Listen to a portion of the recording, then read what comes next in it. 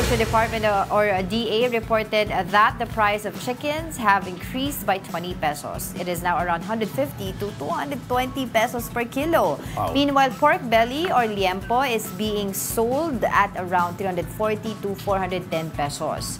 The United Broilers Raisers Association said some farmers did not increase their chicken stock after the oversupply in 2023. Meanwhile, the Samahang Industriya ng Agrikultura o SINAG insisted that the price of pork belly should not exceed 400 pesos per kilo because of the African swine fever.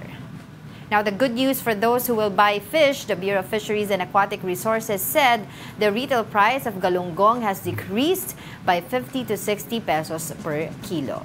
This as commercial fishers are now allowed to operate in the Visayan Sea, Zamboanga Peninsula, and Palawan after the closed fishing season ended on February 15. However, BFAR warned the public to expect increase in fish price during Holy Week.